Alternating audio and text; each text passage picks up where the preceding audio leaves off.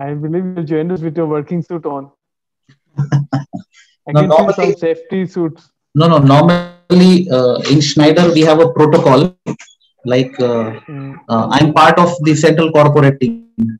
So whenever we come to the factory, we have to wear this special suit so that people recognize us that we are not part of the plant team, but we are from within Schneider, but the other entity employee. So that way. Thank you. Hello everyone, the audience joining us. So we have truly, as Mr. Avnish pointed out, we have truly a global webinar today. Thanks to Mr. Sudesh joining us from Dubai, and Srikant has joined us from Bangalore, and I believe Rahul also has joined us from Bangalore. Right, Rahul? No, I am physically in Hyderabad. So means fortunately this week I was available in Hyderabad because we are working on a project. So you can say that I'm like physically in Hyderabad today, but I'm located from Bangalore office. So two Hyderabadi, two Bangalorean, and one from Dubai. Ah, okay. Yeah. So we'd like, so to all the audience, you are on mute right now, but you can communicate your Q&A to us either using Q&A button or chat box to ask your question, concerns, or suggestions to us. And you can always use your raise hand option to talk to the speakers. Today in the panel, we have Mr. Sudesh Narayan, who is the founder and chief executive officer of Knowledge Lens. Welcome, Mr. Sudesh. We have Mr. Srikant Aradhya, general manager and head of business, Industry 4.0, post engineering and business solutions. Welcome, Mr. Srikanta.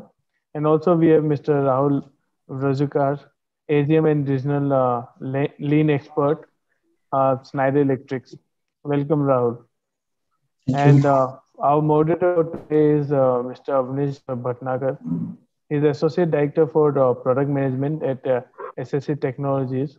He's also a seasoned product leader with an industry experience of over 20 years with enterprise solution and product management. He has been leading management function at a mid to large scale B2B enterprise business, and he has been making impact while and at the same time making impact regarding the market share and the revenue growth. He's also very actively involved in the startup ecosystem as a mentor and advising scale-up startups and startups around various parts of India, Hyderabad, and pressing them a sound go-to-market strategy, especially focused on monetization of ideas. And without any further delay, I would like to hand it over to Avnish to take the webinar forward. Over to you, Avnish. Thank you so much, Vineet, for the nice introduction. And I would once again like to welcome all the panelists. Thank you for taking your time out today and talking on this webinar. I'm sure we are going to immensely benefit from your combined knowledge around Industry 4.0, which is what we are going to talk about today, especially in context of the innovation and sustainability. But before we dive into our discussion for today, I would request quickly if we can go around and, if I can request Sudesh, we're starting with you to just give us a little bit of a brief about yourself and what's your experience. I know it's very difficult to ask you to do that in a short period of time, given all of your immense background. But if you can just, for everybody's sake, just talk a few lines about yourself. Yeah, well, just thanks for giving the opportunity as such. I've been a software veteran plus industry IoT journey for all my years. I started my career with L&T as a commissioning engineer on the field. So working with power systems and so on. And then yeah, quickly moved to software. All my years remaining has been software till I started the company way in 2013. And from there, yeah, it has been quite a bit of a journey working on sustainability, environment, and mostly on the industrial IoT segment right now. So that's kind of where it is. I work quite a bit on AI, big data, cloud, blockchain. Those are kind of my area of expertise. So more of a technologist than anything else. Very interesting. Very interesting. Thank you so much. Next on, may I request Shrikanta, can you please talk a little bit about yourself and your what you've been doing at Bosch? Sure. First of all, I would thank the organizers of this summit. Very nice topic you have selected: innovation and sustainability. Myself, I am Shrikant Aradhya. I head the Connected Industries group here, especially on the Industry 4.0 business area. And I have around 29 years of experience in manufacturing and IT. And I happen to be basically an electronics engineer with a software master's. And I'm also very much in innovation. I was heading the Center of Excellence in Industry 4.0, and I happen to have received the 2020 Bosch Innovation Award for a unique connectivity product which I was developing with the team. And I also support and mentor startups. We have a program called DNA, where we choose some 20 odd startups and we mentor them on how they can be very viable, both technically and business wise. So that's my background. Thank you very much. Thank you so much, Shrikanta. And now, Rahul, can you please talk to us a little bit about yourself and what you've been doing?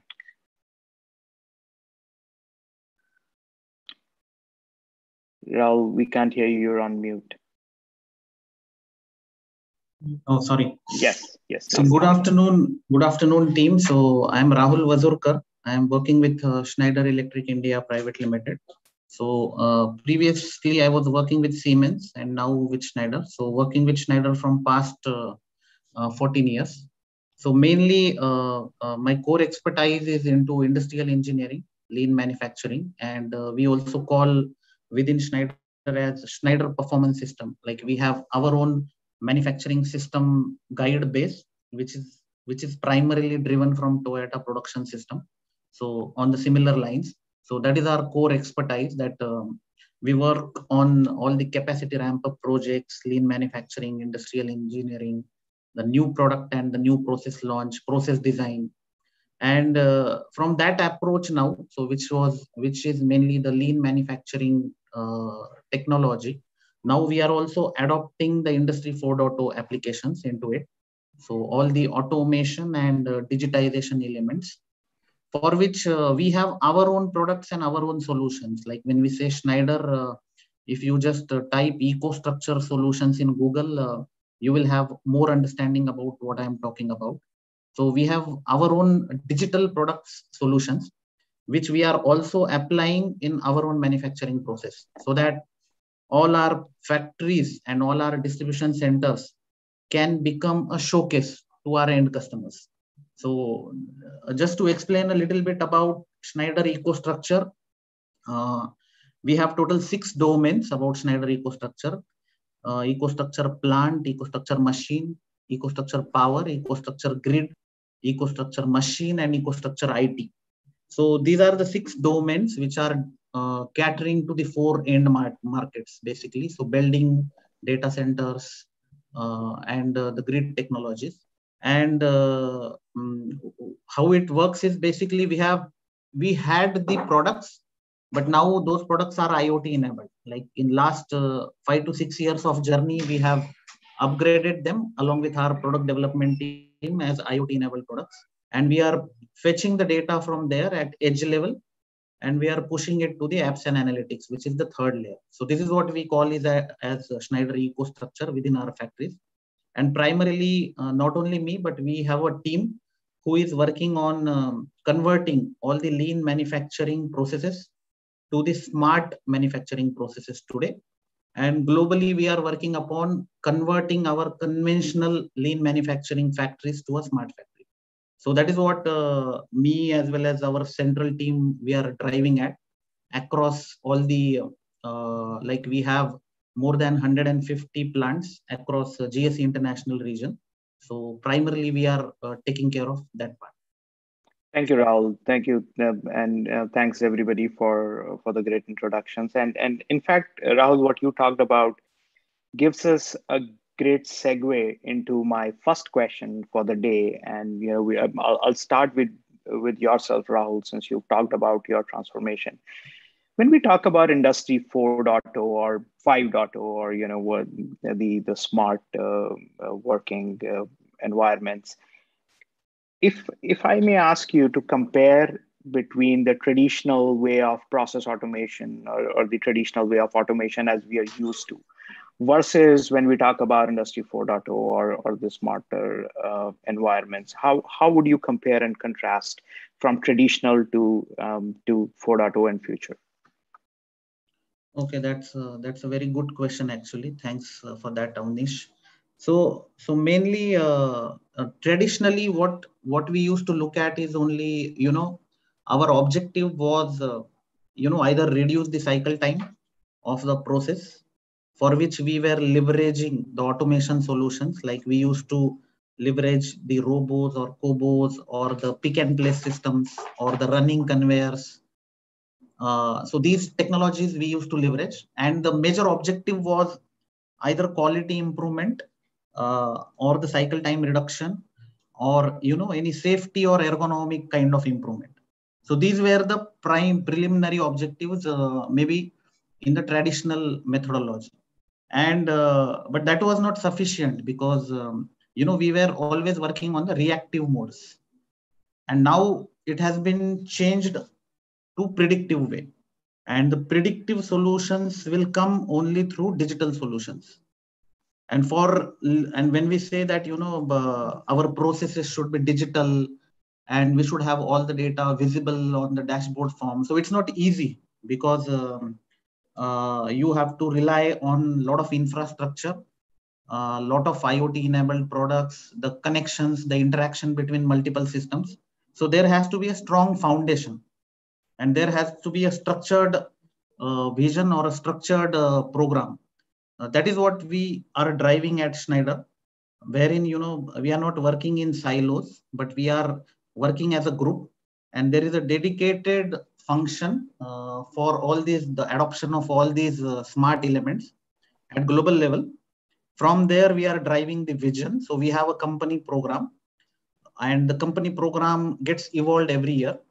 And from there, the expectations or objectives are set at plant or the distribution centers or at entity levels. And then it gets tracked and it gets assisted and facilitated from the central level. And that's very key element, because what will happen is, if there is no standard guideline, the peoples will work in silos, and they will come up with multiple different solutions, and it will not promote standardization. So what we do in Schneider is we do the POCs at one location, at one site, for each used case. And then based on the trials, based on the results, that POC gets replicated at other locations. So that is the approach normally we follow within Schneider. And we have the standard use cases. For example, what you will see in Hyderabad factory, we have the same application running in Batam factory from Indonesia, or Lexington factory from NAM, or Lavodra factory from Europe. So across the globe, if you enter the shop floor, you will see the same digital solution. The production line layouts, the building layouts, the apron colors of the operators. So these are the basic things which we were already at standard level. But when it comes to the digital element also, we have the similar kind of tools, so that we are following the same cyber security architecture. And then it becomes little easy for the when we fetch the data at a common server from all the entities from the globe, then it becomes more simple. So normally that is what we are following at Schneider. Great. Thank you so much, Rahul. And that was quite insightful. And I do take away from what you said the difference between the reactive to more predictive, right? I mean, that's a very big element of that. If I may turn to you, Shrikanta, and my next question to you is that we've seen this transformation to Industry 4.0, and though some would argue it's in its nascent stages, some would argue it's already happening out there in the world. Um, where do you see the next wave of innovation coming from?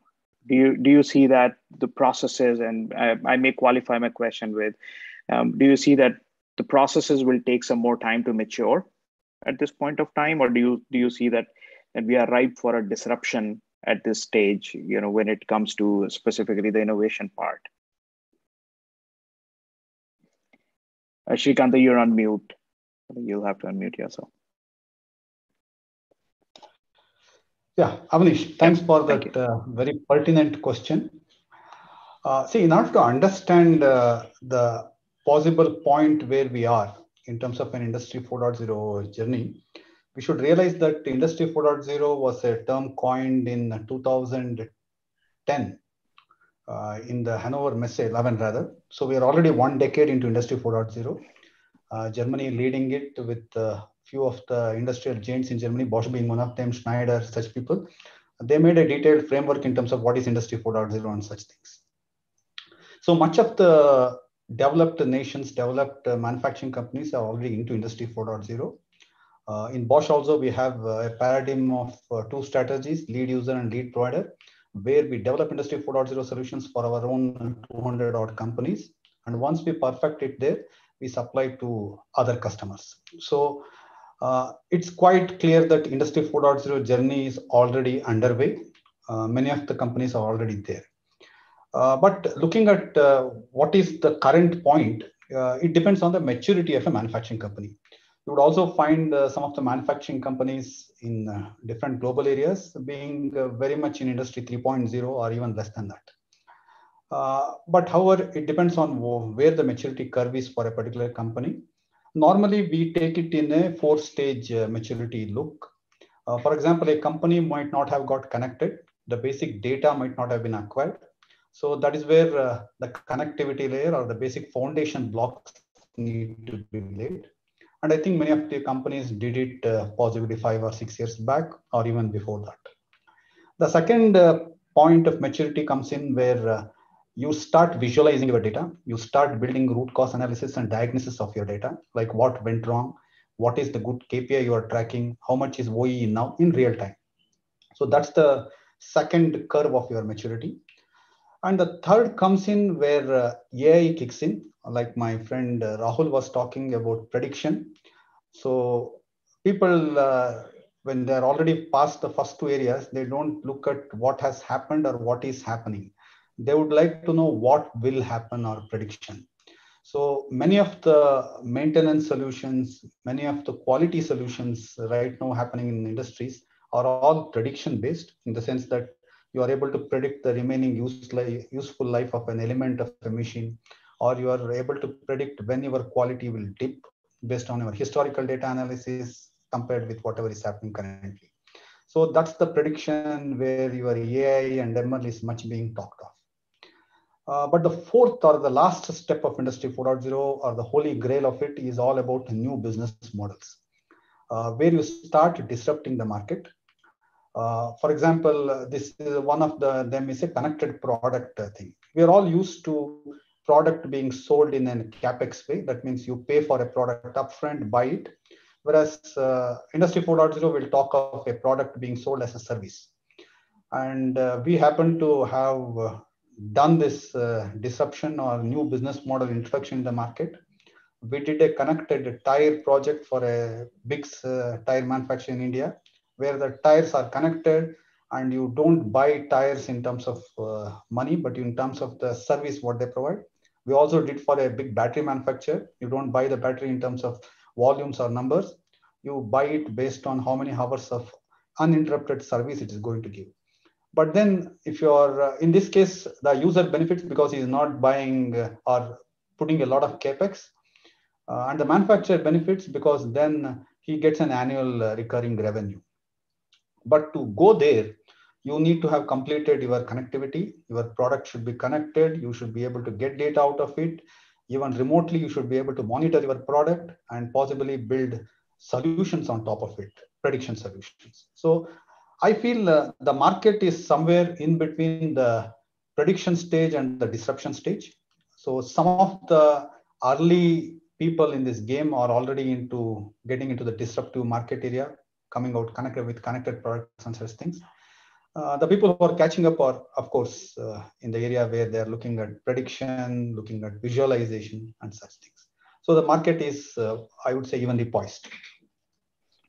Thank you. Thank you so much, Shrikant. Very good insight about, we in our virtual world of softwares, we've already been talking about, software as a service versus the product and the CapEx versus OpEx. But to see that, as I say, it's a mix of a virtual world. The software people live in a virtual world, but this is the real world, right? And combination of the two is amazing. And we have a terminology in Industry 4.0, which we call it as digital twin. You have a virtual entity which reflects the real asset in all the ways. So it's both very merging nice. of software and the physical things. Yeah. And the physical things. Absolutely. Very, very nice. With that, let me turn to Sudesh. And, my question to you is, interesting aspects we've been talking about predictive versus reactive, and then, making it more OpEx. And there's always a dilemma of consumption. The world over, the economy is encouraging more and more consumption. And we are, on the other hand, we are talking about sustainability. We are talking about the carbon footprints. We are talking about the climate change.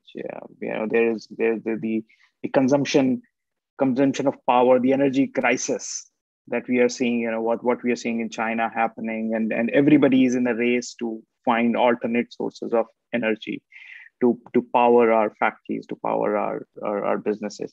So how do you see, the aspect of sustainability come into this mix of, as we started off with the industry 4.0, 5.0, keeping our innovation cycle going, encouraging consumption, and at the same time doing it in a manner which is sustainable and which is in tune with our goals of net zero carbon emissions. Any thoughts on that? Thanks, Avnish. I hope I'm audible as well. You are. It's a pretty, I would say, catch-22 situation sometimes to say that, you are growing industrially fast enough and trying to disrupt the market by creating a lot more innovations and stuff like that. At the same time, sustainability has to be focused around, environment has to be preserved around, net zero has to be focused, we have to pledge to it, and so on. So I think, it's a complicated dynamics out there in the market right now. But one of the fundamental thing which has evolved in this whole space is, first you need to measure it. So when we are talking about net zero, sustainability, and all of those, the fundamental aspect is to measure what's the footprint to start with on any industrial process or any industrial activity or any growth development, whether it is industry 4 or you're doing it traditionally. The first fundamental thing is you measure it. And then once you measure it, you literally know what aspect really needs to be turned on and what can be accelerated, what can be decelerated as part of the growth journey.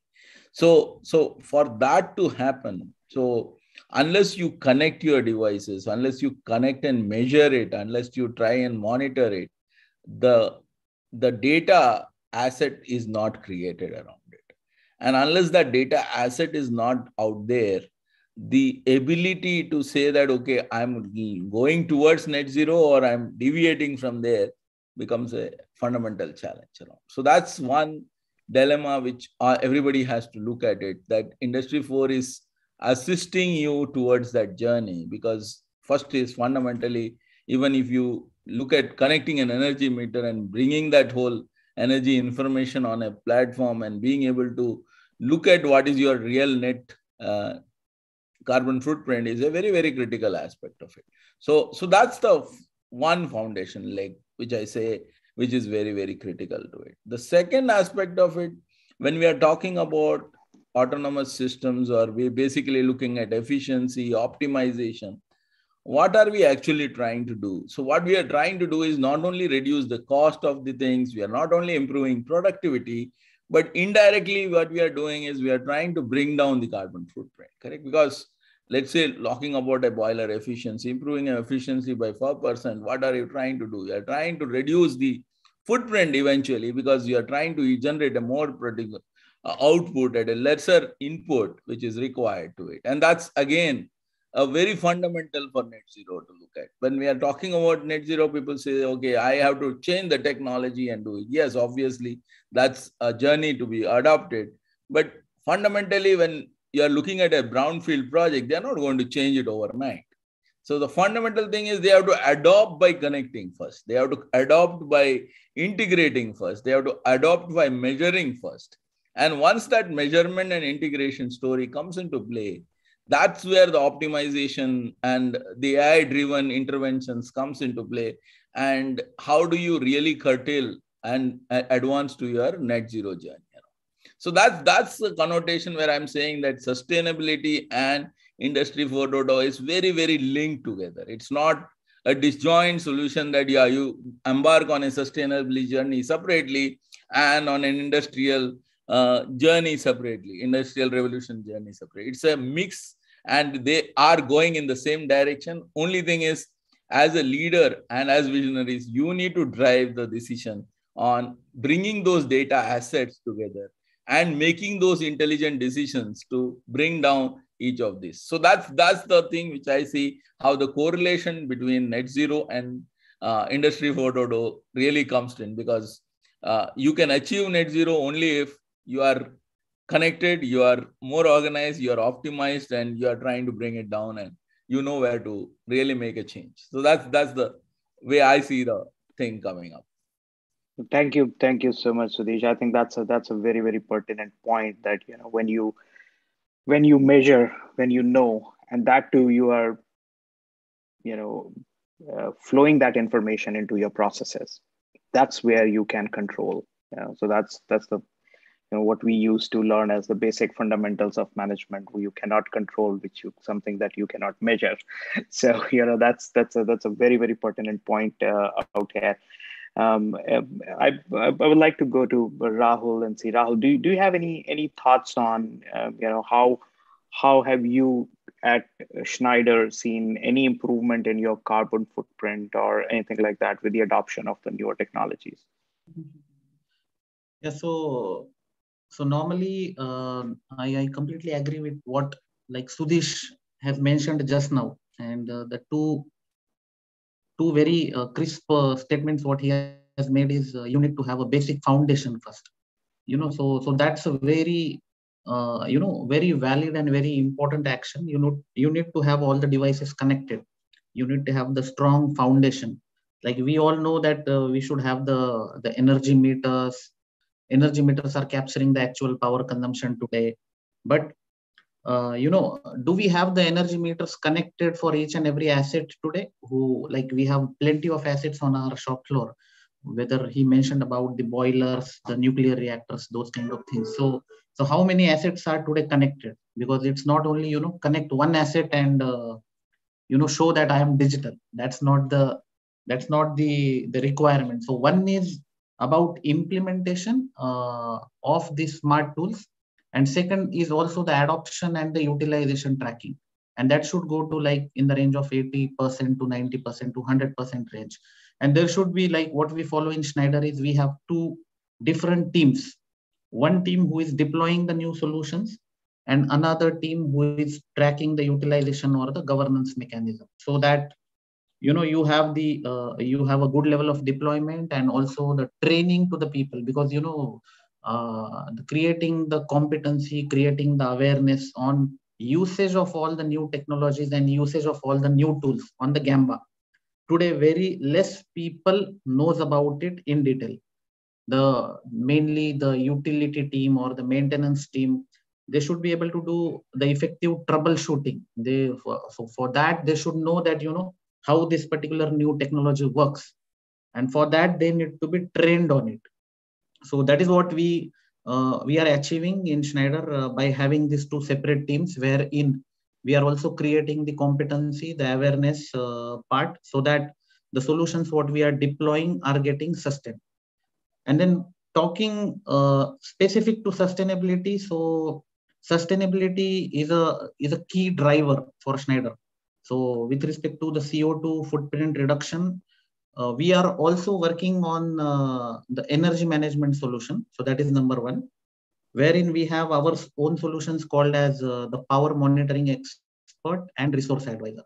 So as I was mentioning, the power monitoring expert is a device which is an edge layer device, which is fetching the power consumption data for each and every individual asset from the shop floor, from the control panel area, from the transformers, from the inverters, from the HVAC systems, from the air conditioning systems, wherever we have a power consumption. So it is basically fetching the power consumption data, and then it is pushing it to the apps layer, the third layer, which is resource advisor. On the resource advisor, we are able to understand that which area is consuming more power. And it will also talk about what action plans can be made to optimize that particular energy consumption. At the same time, the second element is water. So in the water, we have all the water consumption areas, whether it's a canteen area, whether it's STP areas, whether it's the manufacturing process area, wherever we are consuming water. Everywhere there are digital water meters through which we are tracking the actual water consumption. And there are flow operated, the smart walls, maybe our own solutions, which will also recycle or recirculate the same water so that the consumption is lesser. And the third aspect is like these are certain smart solutions, I will say. Apart from that, we have certain the other solutions, because sustainability will not come only from digitization. There are many small actions which are non-smart actions and simple actions, like the electric vehicle utilization, all the transport facilities like the employee buses, the inside MHCs inside the shop floor. So I will not say that we are today 100%, but we have started the journey, and today we are in the range of 15 to 20% on utilization of the electrical vehicle. Like all our MHCs, we are aiming to convert to electric, starting from the employee buses to the forklift or the AGVs and the AMRs. So we have started that journey, and we have a plan to go to fully 100% by end of year 25. So that is one action. At the same time, there are other actions like we are using a lot of the thermoset or the thermoplast components in our manufacturing, and we do the landfill. Like we used to do the huge landfill earlier, which was impacting environment. So now, we are giving it to a cement industry where they are basically recycling it, and that is helping for their product. And this is not creating an impact on the environment as well. So now for these kind of actions, you don't need digital. There are many such kind of simple actions where we have to make the action plans. Inside our manufacturing process, like we used to have lots of pad printing and the inkjet printing operations, like printing the barcode through inkjet printing or through pad printing, where we have a consumption of the ink, the chemicals, the thinners. So those kind of things, the consumption was quite high. It was also an environmental issue. Also, it was an operator related issue, because they used to inhale, and it used to impact their health. Now today, I will say that we have converted all those technologies. So basically, moving from like BAT to non-BAT, we have converted all those technologies through laser printing today. We have invested huge capex to do that, but also we have a good ROI.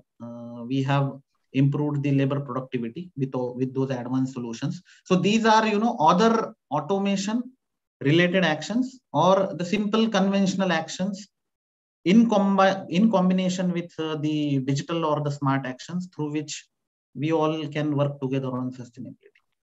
Great, Rahul. Thank you. Thank you so much for those insights on what you're doing at Schneider. So Shrikant, quickly, if you have any views on that, and then I do have a follow-up question for you as well, which relates to, in the light of the innovation and the changes which have been brought about in the industry, in the way we are working, how do you see this impacting the need for reskilling of the labor or reskilling of the human resources? We've been talking about the you know resources, how do we utilize them best, and human resources are the most important ones. So how do you see that, what would be the impact on the need for reskilling or the new skills for those resources? Yeah, thank you for that question. Possibly, I will touch upon sustainability first, maybe from Bosch angle. Bosch is one of the global organization which has already reached climate neutrality since 2020. As an organization, we play a pioneering role in climate action. Actually, our board of directors say that when it comes to climate change, words are not enough. We have to take action. So there are four levers of climate neutrality on which Bosch is acting. One is in terms of energy efficiency, whereby we reduce the energy being consumed in our manufacturing plants and as well as the buildings and other offices. We have an audacious goal of saving around 1.7 terawatt hours of energy by making energy efficiency improvements. This could be utilizing many of our energy management solutions so that you monitor the energy being consumed and you try to save it. Possibly there are at least around 1,000 such projects going on in the Bosch world currently. And from Bosch India, we have a solution which we call it as Bosch Deep Sites. This solution is based on from the connectivity layer. You can connect all your utilities, you can connect your machines, you can connect the wages, that is water, gas, energy, solar, all these things, take up the data and possibly visualize the data, find out where are your consumption points. Try to also, we have a set of 50 odd KPIs which we have built, like cost per part, spike of the energy happening, you can identify them. And we've also built in around 100 odd asset-based analytical models, so that suppose you have an HVAC, we have built an asset model for it. You have a boiler, we have built an asset model for it. So based on this AI-based model, the moment you connect such an asset, it immediately tells you, it starts giving you business insights in terms of what all you need to do to improve or reduce the energy consumption and to improve energy efficiency. So this product has been tried out in most of the Bosch plants in India. We have got a portal where we look at the energy efficiency happening. And then we are now offering it to our customers. And in order to encourage our customers into getting into sustainability area, we also do a consultancy where we promise beforehand how much energy can be saved after doing a energy audit in his company. And then we implement this solution and prove our promise. And most of these projects we take up on the energy efficiency, we do it on an outcome-based model. That means suppose we promise that we can save you 5% of your energy bills this year. We implement deep sites and show you those 5% and then only take the project money or the savings money. So that is the amount of emphasis Bosch gives for energy neutrality or climate neutrality. And the other things Bosch is doing is investing heavily on the new clean power, that is on the renewable side. So most of our energy needs, we are by 2030, the aim is to generate around 0.4 terawatt hour of the energy by investing in renewable sources, especially inside our plants, we use mostly solar. And also in Germany, they use a lot of wind farms for getting this energy. So the complete orientation is towards going to new clean power. And we also have a plan of getting into carbon offsets as a bridging solution to something which is unavoidable consumption of energy. So that's the way Bosch is progressing. And we are already climate neutral as per an auditing agency. So in 2020 itself, we achieved it. So that's about the sustainability journey of Bosch. Now coming to the skill sets side, I think this is a very interesting solution. I mean, interesting question. Because many a times when we talk of Industry 4.0, people come with a counterpoint telling that Industry 4.0 will lead to loss of jobs. I would like to rather recount an anecdote. Around 20 years back, I was in a company called as Fanuc, which used to supply robots into manufacturing companies. And when we used to evangelize robot selling, the same argument was coming up. Normally, whenever new technology happens, you don't lose jobs. Rather, you need to reskill and get into the new higher value addition jobs.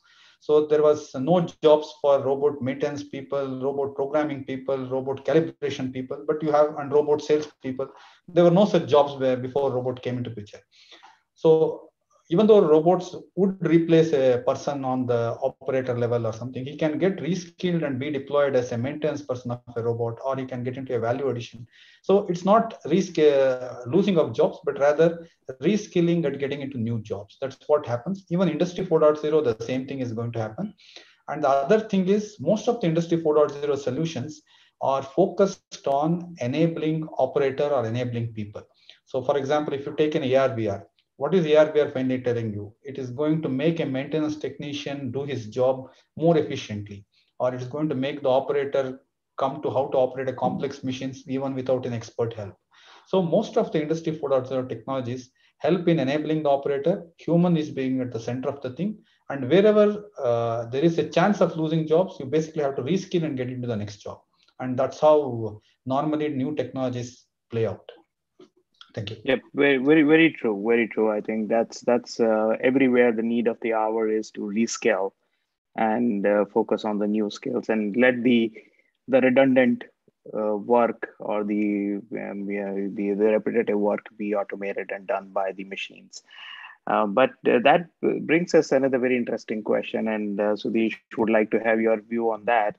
Whenever somebody in my team tells me that I want to focus on artificial intelligence, I say, what about the natural intelligence? Right. So how do you see that conflict between the human intelligence where, I just know based on my experience or whatever that this needs to be done versus where there is a machine intelligence where we say that, now you really need to have these smart machines where you have this smart environment. And then if I just stretch it a little bit further, and take a flight of an imagination and say that one day the hackers are going to take over all the shop floor, right? And that's it brings in a lot of elements of your security, your cyber security, your data security, your privacy issues, and you open yourself up to a whole gamut of those issues which were earlier unheard of when you were dealing with the mechanical world or factory. So what are your thoughts on that? Yeah, so I think it's a very interesting journey to be in, to say how human intelligence and natural intelligence are correlating around, and hacking and others is obviously the connotation of natural intelligence being dominating the machine intelligence, and that's the whole story from there on. So let me take two conflicting thoughts here, and so that you really see the perspective on how this human intelligence and machine intelligence are really working hand in hand to really create a difference. So when we go to any factory, basically there would be usually a very wise man sitting there with 20 years experience, 25 years of experience, and just hearing the sound of the machine, he really understands, okay, this is the real problem, and you pretty much do this action and you are done with it. And I think the aging factor, the pandemic has all really created that stress on it, saying that, yeah, everybody is vulnerable. And that intelligence which is there on that shop floor has now gradually getting lost or wiped out or truncated for various reasons. And the fundamental thing, each of us, I think, has still not really focused into that part is that person has got that intelligence because there's too much of data in his head. And that data is basically getting manifested itself as an intelligence over the period of time. And that's what is really using it, correct, to make that informed decision. Now, unless each of everybody in the system or ecosystem understands that basic construct, that it is the data which has helped that person to be more intelligent and experienced to make that happen. And yeah, human brain is much more powerful, but yeah, I think the machines can be much more powerful than that if we consolidate and focus on that data part of the story around it. So that's the first part of the whole journey, saying that natural intelligence and human intelligence are coming to that convergence layer when you look at from that data angle and say that, okay, it is when you are talking about industry 4.0 and everybody else, you are only talking about that intelligence being captured either in the system, which was previously in the human mind. And the focus has to be clearly done because humans are perishable. And at one point of time, you really need that knowledge captured somewhere and reutilized around it. And the only way to do is you bring that into a data asset and store it out, which will then become for eternal, because that intelligence is what is going to drive us to take our journey forward to create an autonomous system eventually. So, because everybody, if you look at from a labor market or anybody, nobody wants to do the mundane stuff. Earlier, it was easier to get a labor and say, okay, do this work. But as the generation is moving to the next level, people are also understanding that there is not too much value in doing the same work again and again. And that quantity of human population is going to go down. And that's where the humans has to get replaced at that segment to the next level of machines. And for that to happen, you need to have that data coming in and that intelligence flowing in through the system. So that's the first part of the discussion around to look at it.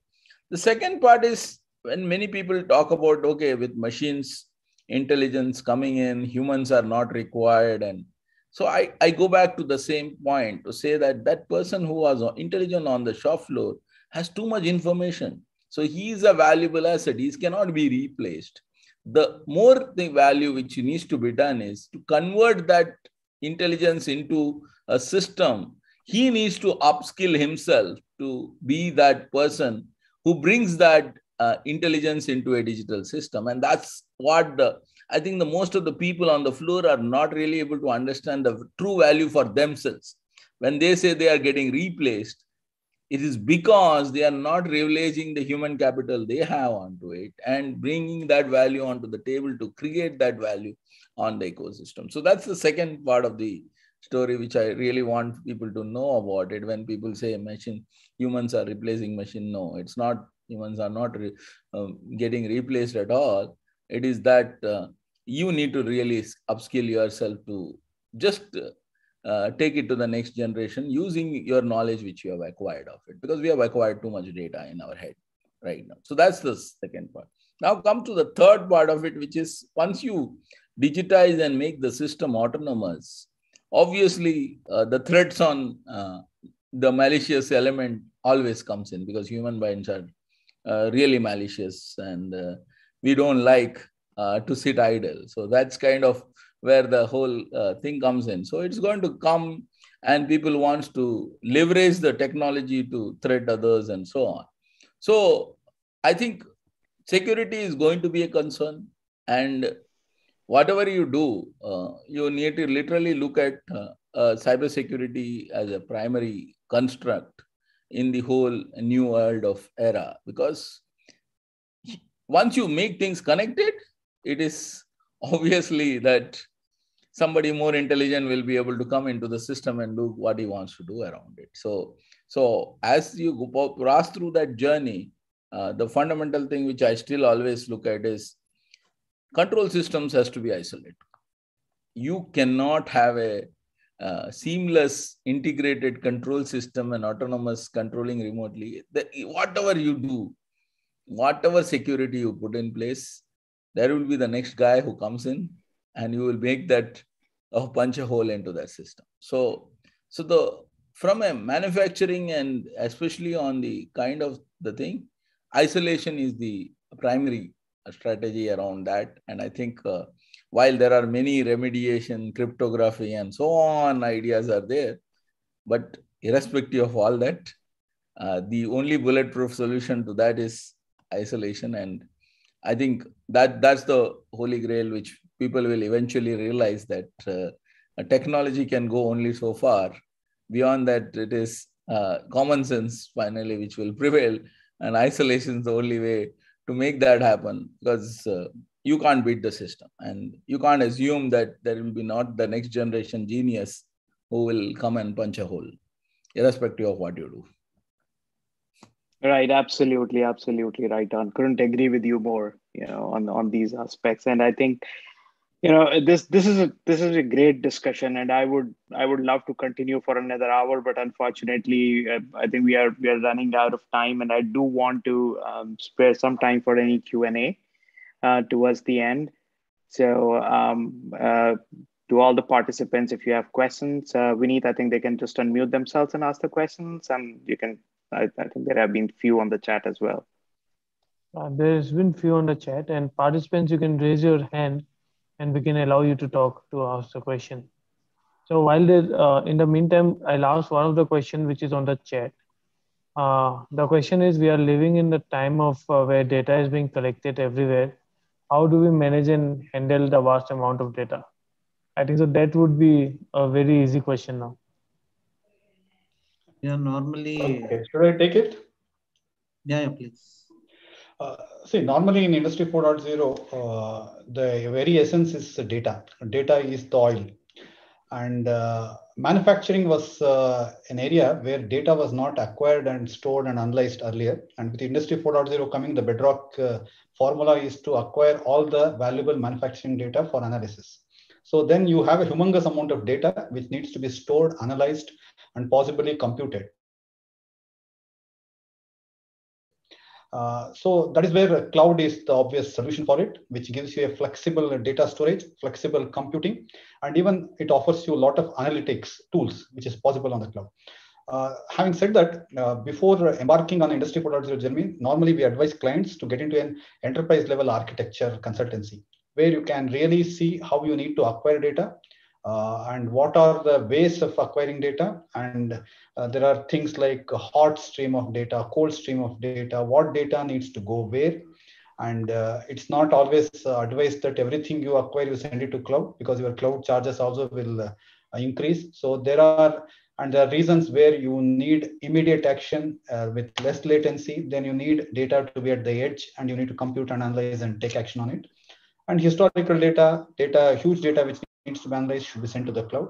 So you need a proper architecture for building this entire data acquisition, storage, and analytics.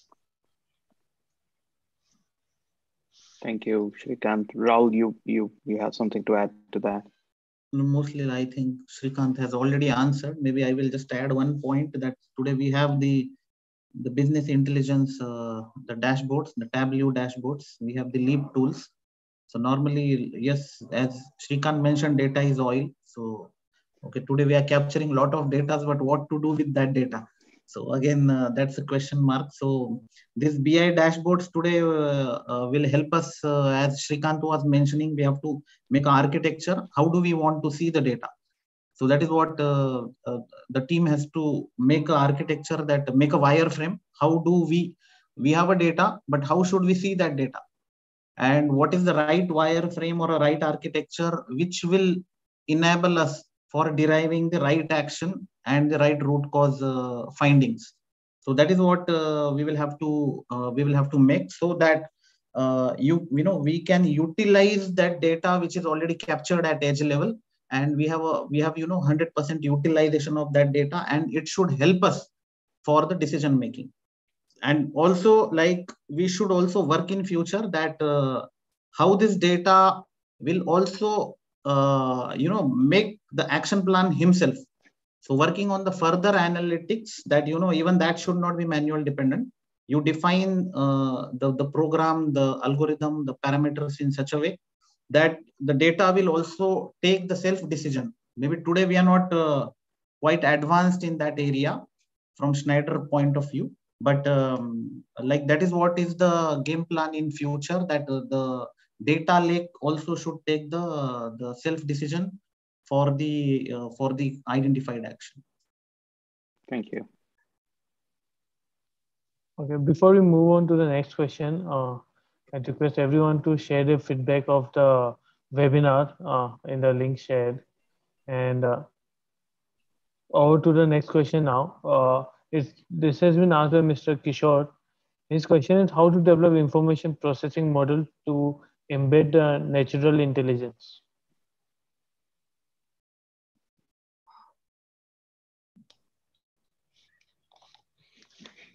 Okay, possibly I can take it for maybe the other colleagues over here, panelists can also respond.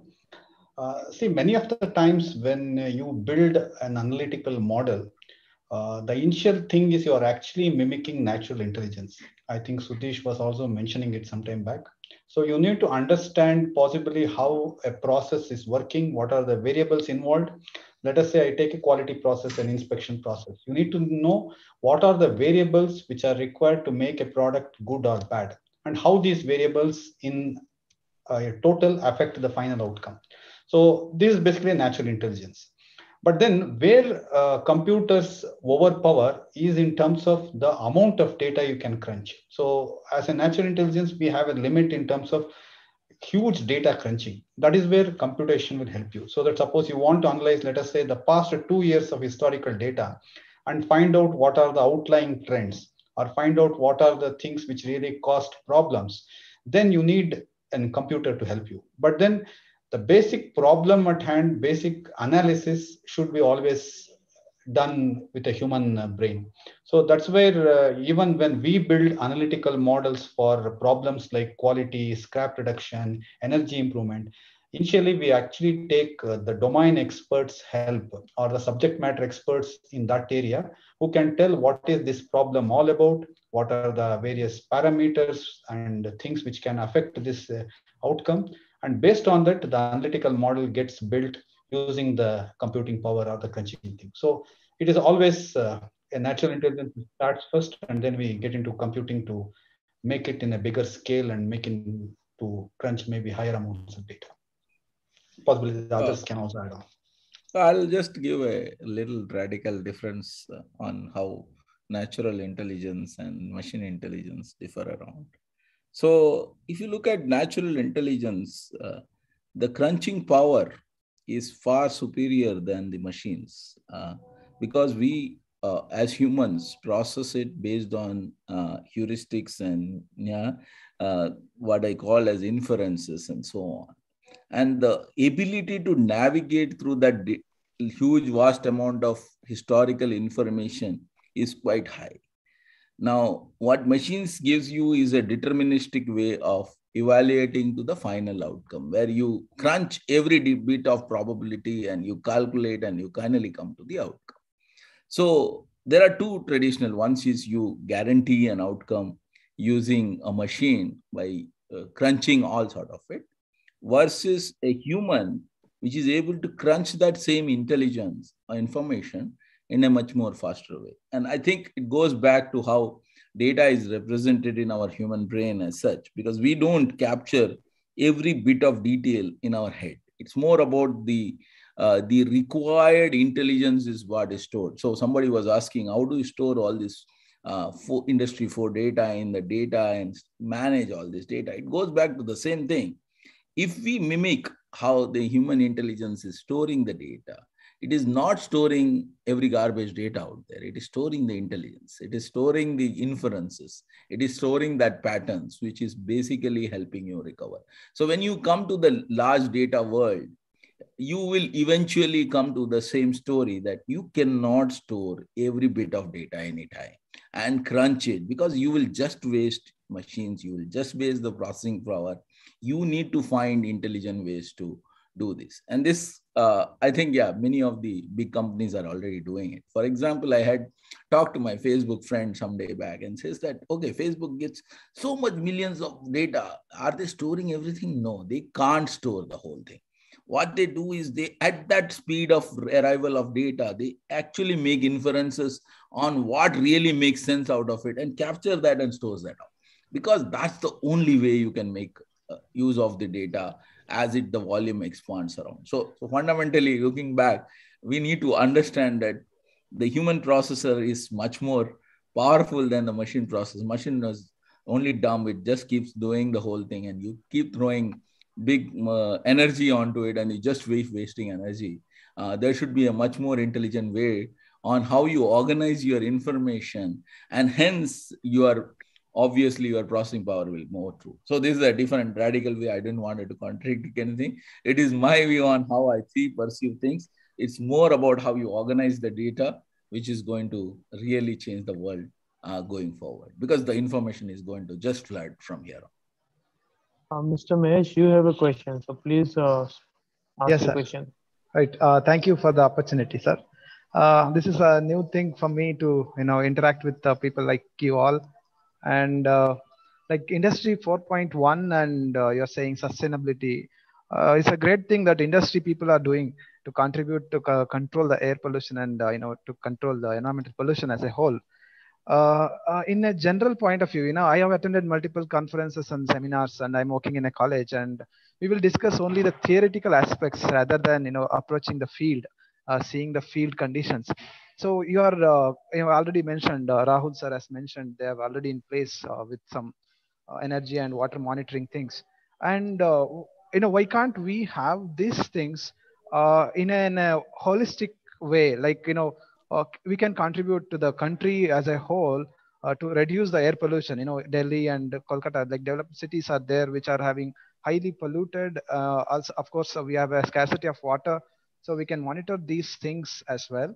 Why can't what is there that which is stopping us in monitoring and bringing out a solution for this? Mahesh, possibly from my side, I will tell.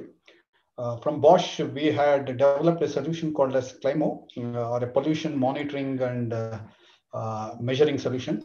It was a box with sensors fitted for checking out or monitoring various gases and pollutants.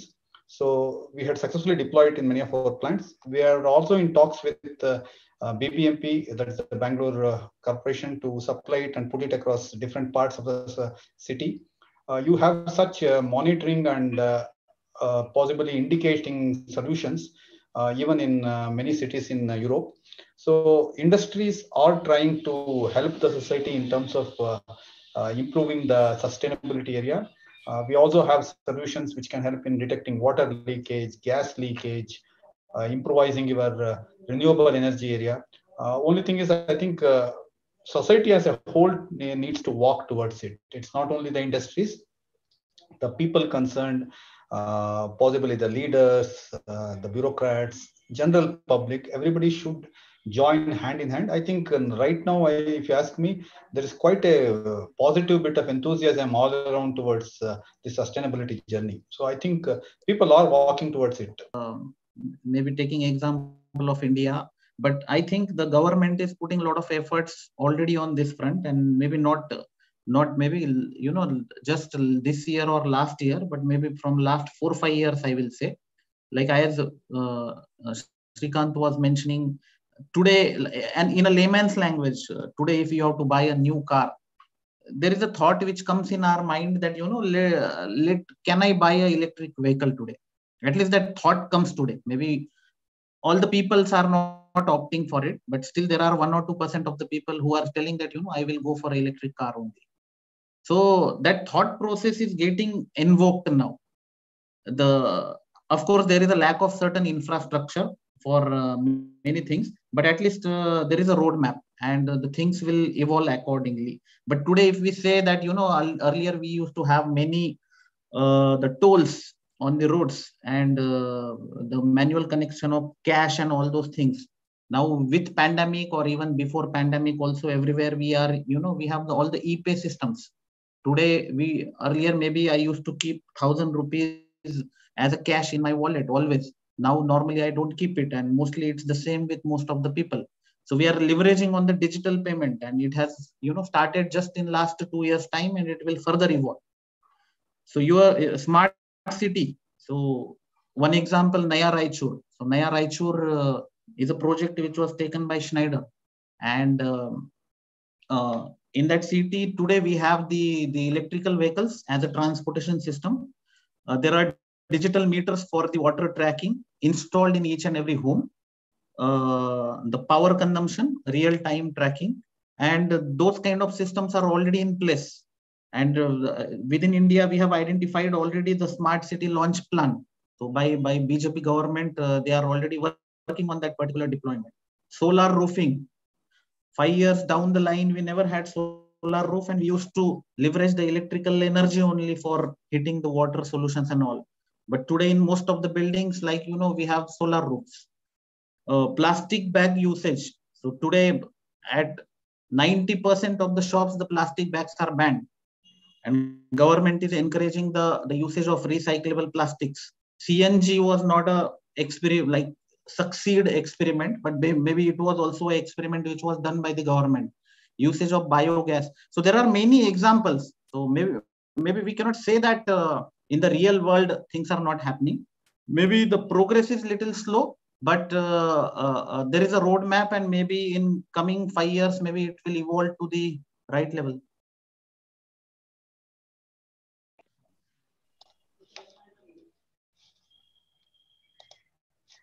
Thank you, Mr. Rahul and Mr. Srikanta. Uh, if there's any more question, please ask. We have time for only one question now.